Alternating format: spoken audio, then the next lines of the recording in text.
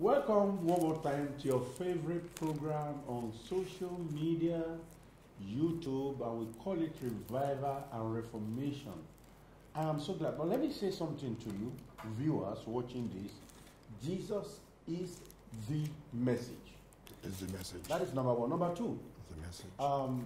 Jesus wrote to the 7 churches in Asia Minor in Revelations chapter 2 and 3, and said many things peculiar to each of those 7 churches. However, he will always end his message to each of the churches by saying, let him that has ear hear what the Spirit says to the churches. Even though this church, particular church, is being addressed, but there is something you can also learn from that church so that we don't repeat some of their mistakes, or you hear something good that they do, you can emulate what is good. Now, the 7 churches, only one church did not get any rebuke, and that is the Church of Philadelphia. And of the 7 churches also, only one church did not get any commendation, and that is the last church, the Church of Laodicea, Revelations 3:17, downwards. Okay, so what are we saying? God wants us to go back to the basic message. Prosperity message is not the gospel message. The motivational stuff is not the gospel message. Okay, you know, Jesus is the message. And Ephesians 4:13 tells us, until we come to the unity of the faith and the knowledge of the Son of God. We come to the knowledge of the Son of God, and that is Jesus. That is the one we need to know, so that we can go through this life with assurance that we are going to heaven at the last day, so that we don't miss this important place which God has given us. And that is why Paul will say, after you have been saved through grace, now there is a working out, you know, there is a positional righteousness that was imputed to us through the righteousness of Christ. But there is that aspect that we work out, you know. Paul will say, by grace we are saved through faith, you know, not of works, lest anybody takes credit for it. But he will now say, work out your salvation with fear and trembling. So that is the human part. And the same grace that has brought us to salvation is able to make it possible for us. You know, Jesus said, with men, you know, this is impossible, but not with God, because with God all things shall be possible. So our point, our focus in this teaching is to show Jesus, so that we will not miss him.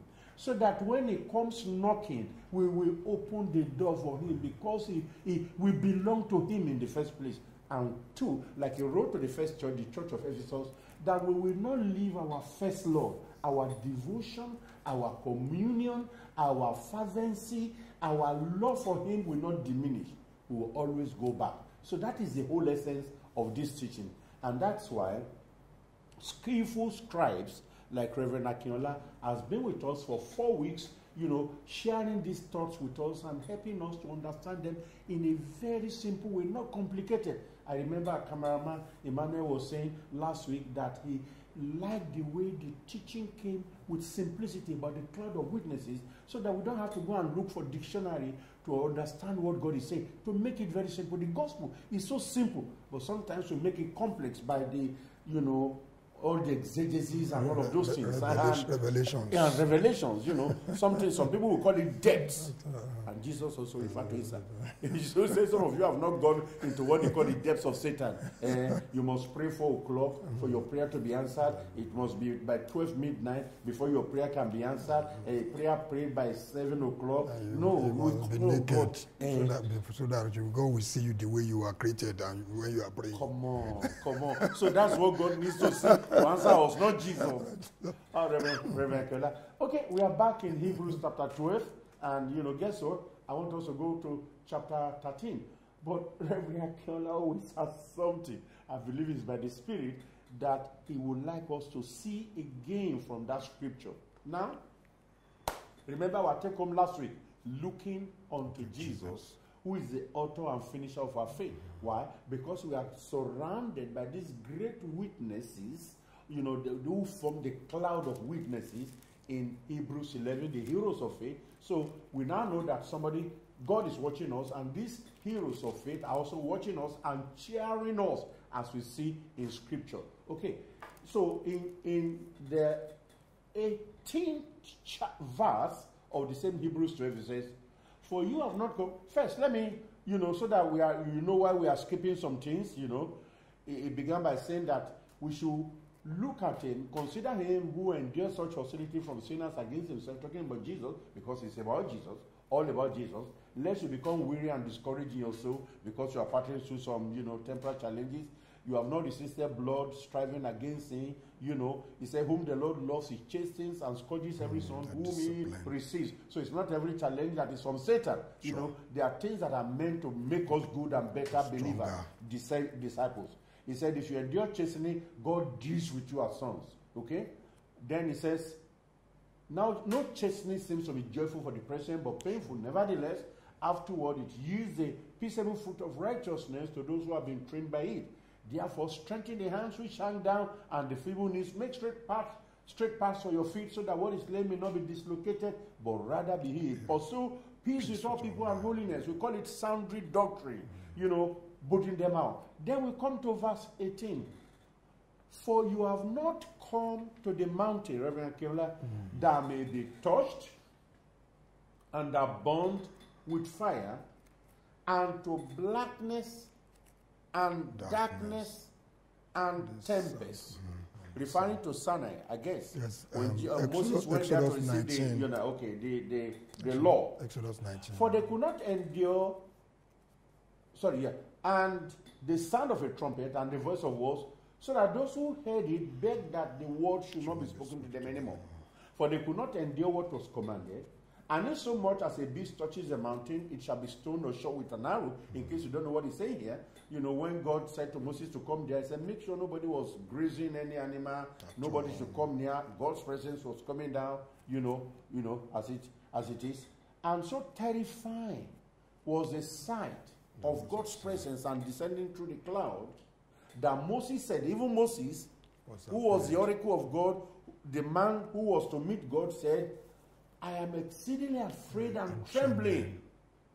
He said, but now, in this better testament, you have come to Mount Zion, to the city of the living God, the heavenly Jerusalem, to an innumerable company of angels, to the general assembly and church of the firstborn who are registered in heaven, to God the judge of all, to the spirits of just men made perfect, and then to Jesus, bringing it down, the mediator of the new covenant. No man, Jesus is the mediator. And to the blood of sprinkling that speaks better things than that of Abel. Reverend Akinola, please help us. This is interesting. Well, now, from what we have read here, in Exodus chapter 19, before they got the law, yes, sir, God said they should come and assemble. Yes, sir. But because God actually wanted to appear and speak to the people. Okay. But then, when it was about the time, there were all this trembling, cloud, fire, and everything. People were afraid. And they told Moses, go and meet your father. Let us stay. Go and collect the thing. They would have been excited that they would hear God's voice. Yes. But they were. So it's telling us that we have not come. What we have come, we are talking about better. Better covenant, better promise, better testament, better priesthood, better sacrifice. We have come to a better thing. The Mount Zion that it means here is not, many times Mount Zion we say it's Jerusalem, but this time around it's talking about spiritual, the spiritual church. Yes, sir, the spiritual church, not the building. So when the moment you give your life to Christ, you belong to the church, which is the body of Christ. So it's spiritual. It's spiritual. It's not the physical. It's not the physical building. And it's not the denomination. It's not the denomination. I'm a member of the church in America, and when I get to the US, I join the church. I'm a part of the church in America. If I go to China, I'm still a member of the church in China. I must belong. It is not a matter of which denomination am I going to. Denomination is just to be able to identify ourselves, to be able to organize ourselves. the church is the body of Christ that he died for. Okay. And we should know, just like he said, we have witnesses, cloud of witnesses. These are part of the church. Wow. The saints that have done it have gone. And they are part of the church. They are waiting for us. Because there will be a day that all of us will meet and will rejoice together. Amen, so they are part of the church. And it says that here, the General Assembly and the church of the firstborn. Who is the firstborn? The firstborn is in Colossians chapter 1, verse 16. Yes, sir. Was talking about Jesus as the firstborn of all creation. The who registered in heaven to God, the judge of all. You have come to God, the judge of all. The judge of you all. have come to the spirit of just men made perfect.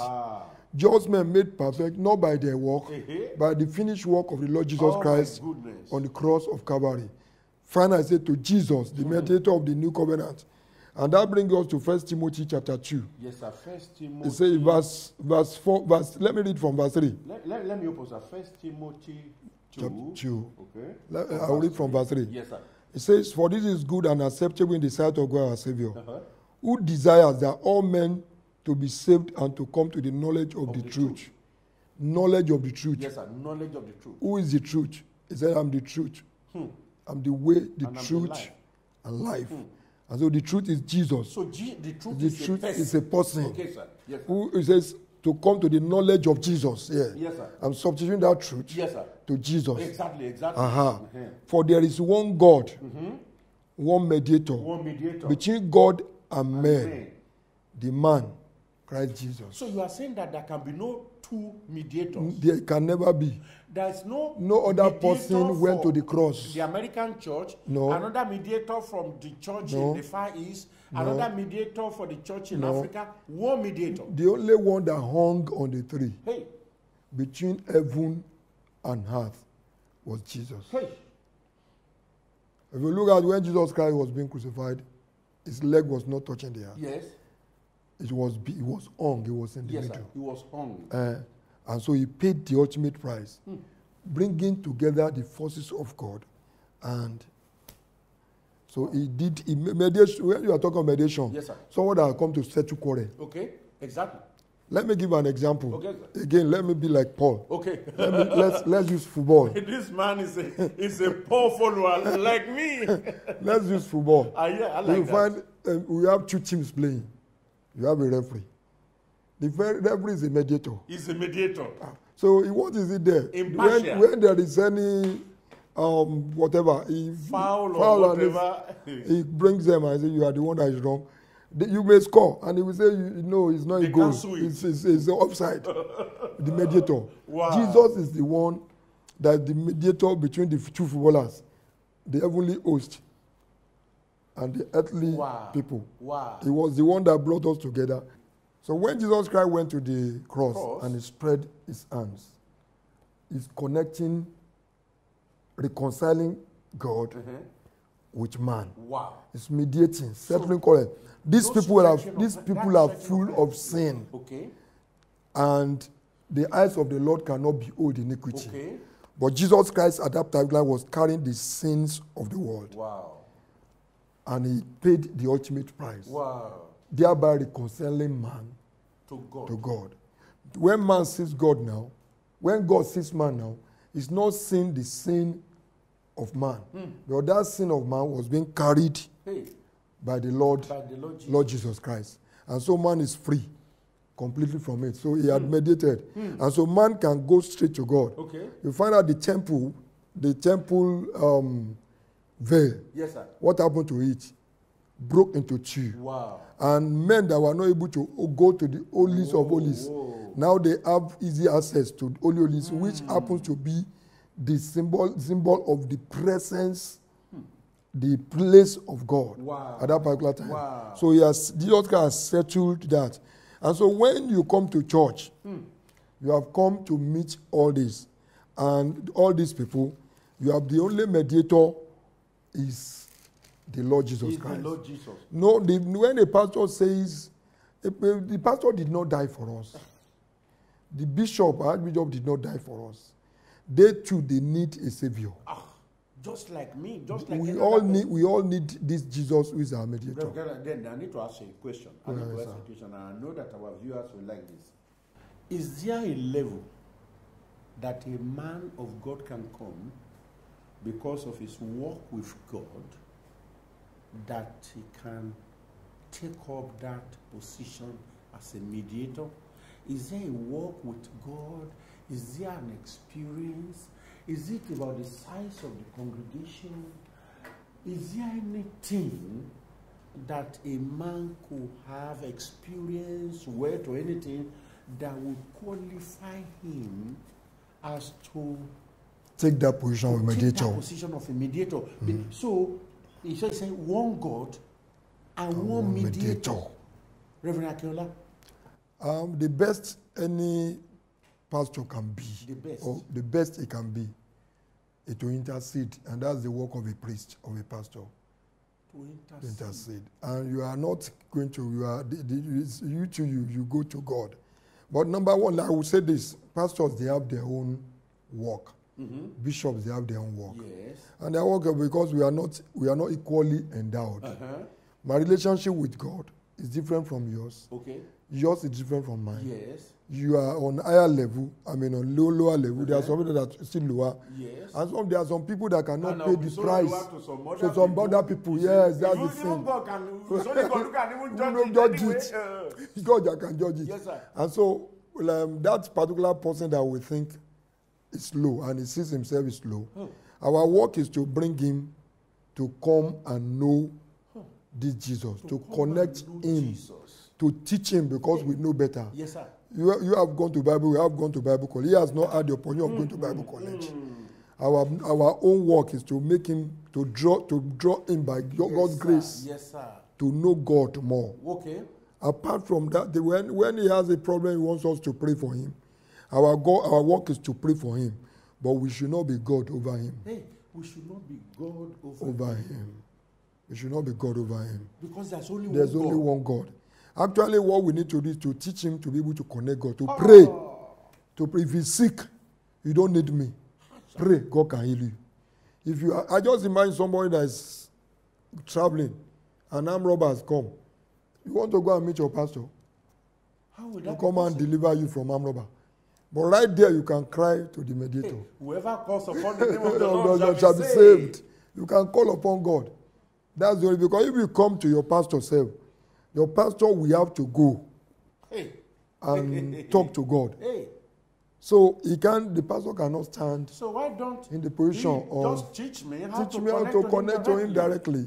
Instead of looking for him everywhere. When we come, the Bible says, I think in 1 Timothy, that when we come together, some will come with psalms. Yes, sir. Some with hymns. Yes, sir. Some will come. When we come together, we have come to Jesus. Iron sharpens iron. Yes, sir. Yes, so last week we were discussing something. Yes, sir. I can't remember the last time I took the Bible study in our church. Okay. I sit down. Okay. And another pastor are taking it. Okay.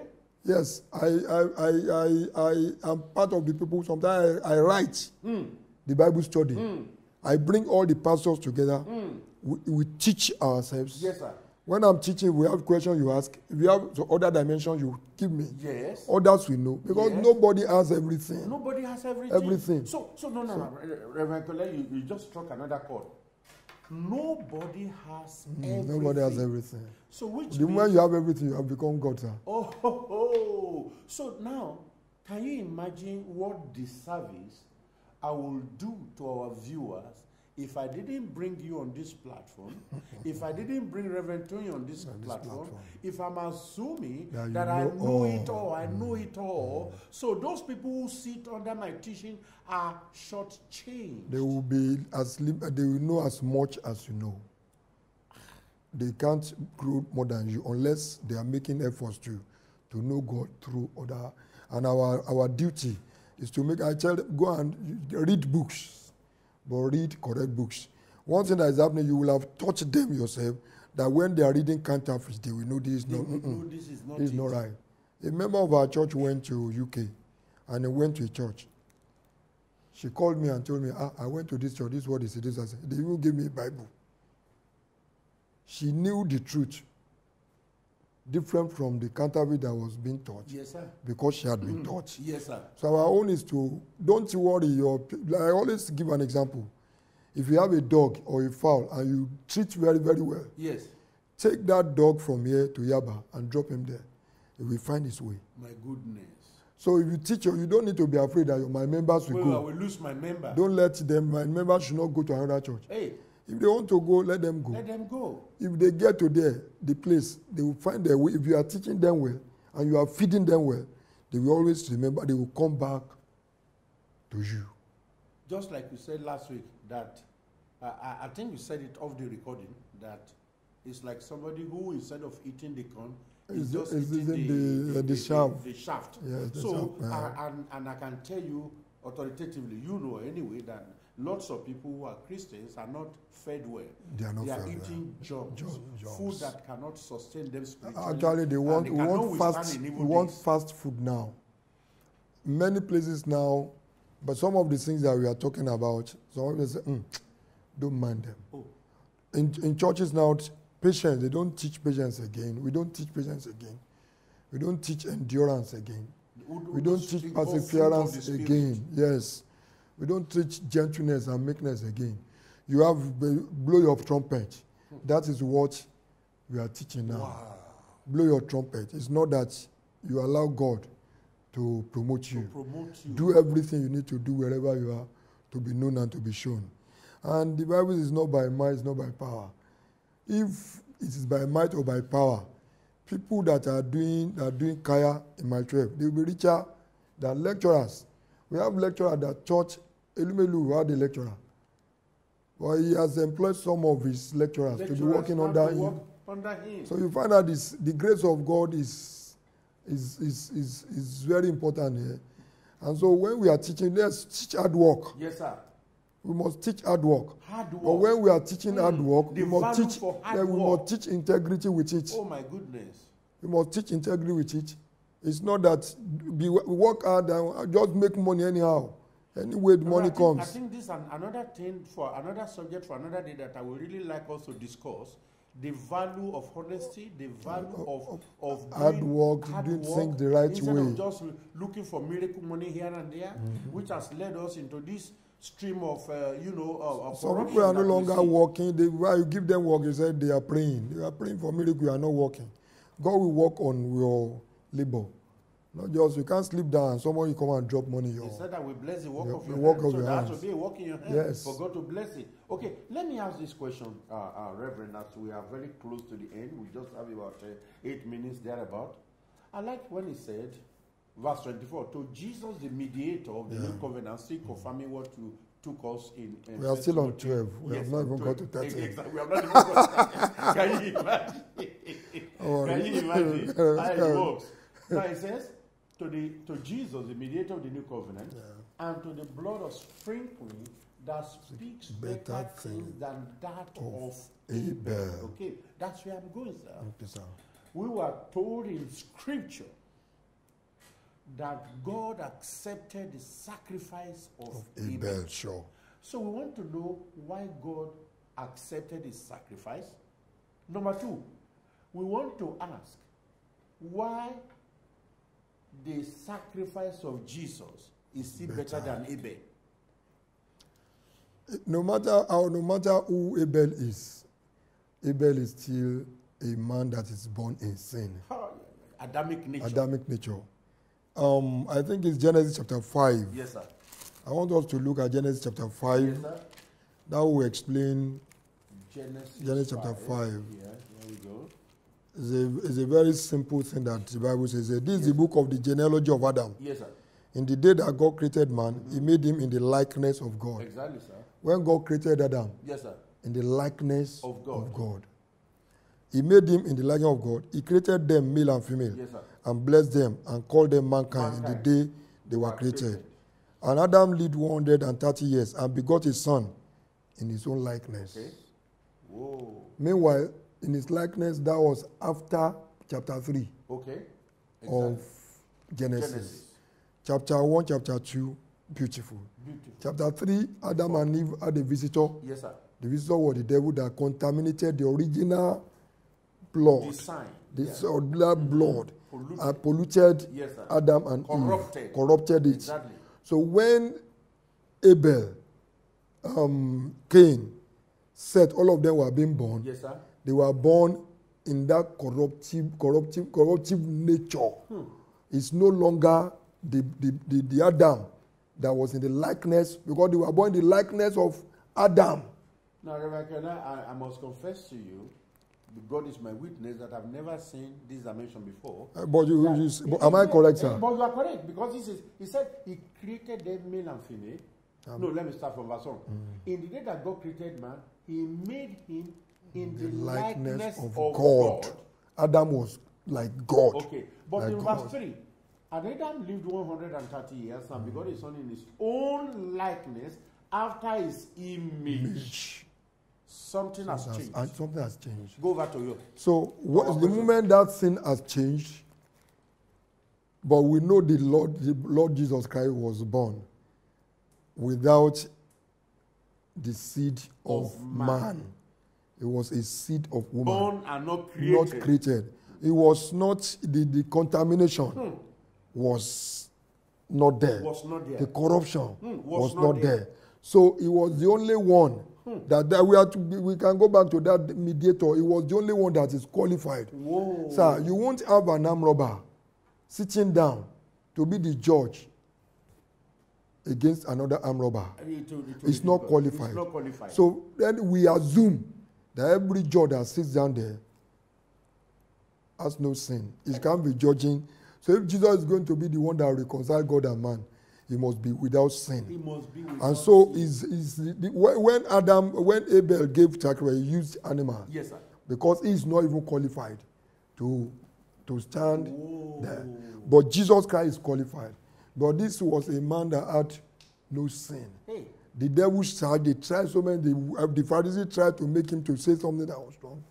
But no sin was found in him. And that was what qualified him. So the animals have been used for many years. But this particular time, that's why we say it's a better sacrifice. Better sacrifice. It's not the blood of animal now, but the blood of, that's why his own sacrifice is quite better than that of Abel. The sacrifice is better than that of Abel. But this is sacrifice of a man, the Son of God, that had no sin. There was no transgression, no iniquity found in him. No sin in his DNA. No and corruption. so because no corruption in the DNA, that's the only thing that qualified him to be able to go to the cross. Exactly, sir. So that's why Jesus is the mediator of the new covenant, and the blood of his sprinkling has to speak better thing than that of Abel. The blood of Abel is speaking vengeance. The blood of a man that was killed by his brother, if he had his chance, he will not just, it's not Jesus, he won't say, Father, forgive him. For they don't know what they are doing. Thank God, Stephen prayed for his enemy. But we can't say the spirit of Abel.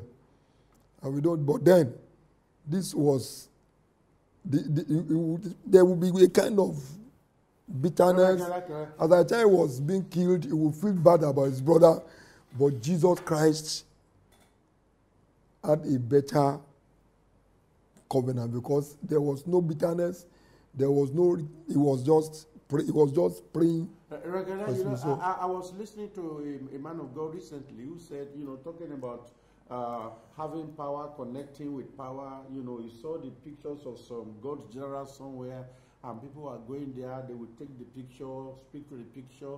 If you like the way God used that person, maybe you feel that's your way, healing or whatever.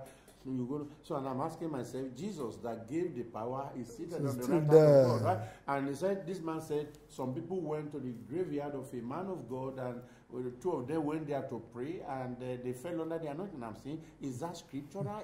Should we follow such things? We need to be very, very careful. The one that we are dealing with, the devil is a very bad devil. And if we are not very careful, many of us will carry the spirit that we are not supposed to carry. as we begin to follow some of these things. The Bible said it that it's written that after death, yes, there is judgment. Yes. So now, if after death there is judgment, the person that you are going to meet is waiting for judgment, and you are going there, and you don't know the kind of judgment that is going to come on him. He's going to come on him because, like we said, when this man and the man with Lazarus, when he was the rich man, yes, he was being hailed here. Yes, people were hailing him. That is the example or role model for success. Yes. Everybody wants to be like him. But right there, he's in pains and agony. And now you now say you want to be like him. You are going to his graveyard to go and pray. To who? Rabbi Akinola, I want to thank you so much, sir, for all the insights that you have brought. We are not stopping this program because the insights have been exhausted, but because time is exhausted, and you know. But my joy is that very soon again, Reverend Akinola will be back on this program to consider some of the things that must be restored in the church. You know, the value for work and sincerity and honesty, and not just pursuing things of this life. And so what is our take home today? To the glory of God, we have someone whose blood speaks better things than the blood of Abel. Abel was now in the image of his fallen parents. His parents came in the perfect image of God before the corruption came. Well, we still look like God facially, but the content is no more. We have become purely Adamic. And Jesus is the only person from Adam up to today who was born and not created, who had no DNA of sin. The only qualified person. So if your trust is in the pastor or a deity or God, I'm asking you to make a U-turn. You know, somebody said, in case you are headed in the wrong direction, God does allow U-turn. So you can turn and return to the Lord Jesus. Now, you want clarity, you want answers to many questions. Feel free to put a call through. Number 2, David Street, K2 Alapere, Upper Room Baptist Church. That's the name of the church. That is where this man of God ministers. Every week, just get there and get an appointment. If you come to 11 Ilokoju Bypass, just come and get an appointment, and you will be led in the right way. To connect. That is our duty as pastors, not to play God or stand in the position of God or a mediator, but to introduce you to this one God and this one mediator. Please continue to share this good news. Share with your friends. Go to our YouTube, and you can click the button to subscribe, so that when a new message comes, it will give you a notice, so that you can continue to watch this. And let me tell you something, watch it over and over until it really registers and gives you a blessing. The Lord bless you. Reverend Akinola, thank you so much for. We hope to have you back again very soon. And the Lord's grace be with you now forever. Amen. Hallelujah. God bless you. Bye-bye. Bless you.